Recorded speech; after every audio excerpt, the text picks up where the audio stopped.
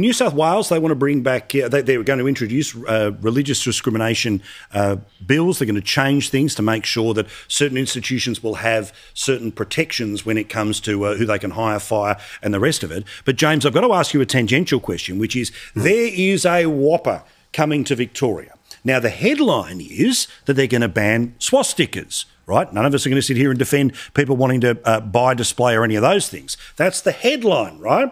But the devil in the detail is that in Victoria they are looking forward to criminalising, literally 6 months in jail or civil penalties for people who vilify certain groups or ridicule certain groups. Now, it's not defined what ridicule means. Does it mean that a comedian at the Melbourne International Comedy Festival who tells a joke about two people walking into a bar, bang, depending on what the joke is, fine or jail?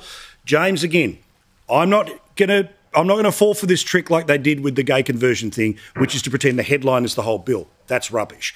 How do you feel about the devil in the detail here of criminal sanctions for ridicule?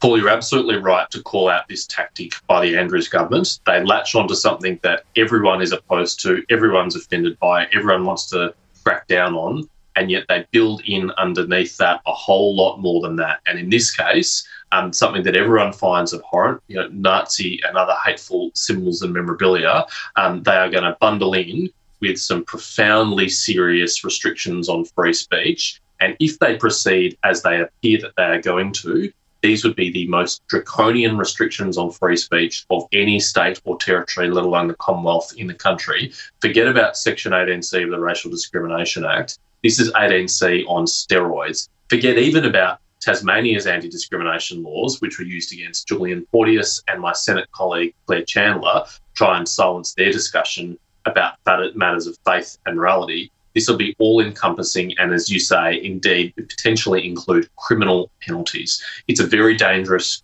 change. My hope is that the Parliament will not allow it, that the Liberal Party in Victoria at a state level will oppose it, and then enough crossbenchers will join them to prevent that from happening, because it would be a very, very dangerous thing indeed for our most fundamental and cherished freedom of free speech. See, I hope so. I desperately hope so, and certainly new leadership in Victoria will see what happens. But my greatest fear here is the author of the inquiry that called for this is, of course, one of those crossbenchers in Fiona Patten. We know the Greens will back it. We know animal justice, which means there is a path for this to become law. So we need to highlight what the consequences are very loudly about what's going to be here. Because, Jacinta, here's the truth, right? Again, no one is okay with going after somebody because of their race, sex, all those things, right? But the concept of ridicule, okay, ridicule is different than vilification. Who defines it? It, of course, will be defined by the activists, and the activist version of it with criminal sanctions is really weird. Oh, it's utterly weird. I have to question why, the Andrews government would even consider this. I mean, is Andrews looking to lock up his detractors that ridicule him on a regular basis because of his lack of leadership in Victoria? I think it's utterly disgraceful, and it's an attack on freedom of everyday Australians in Victoria. Shouldn't be happening.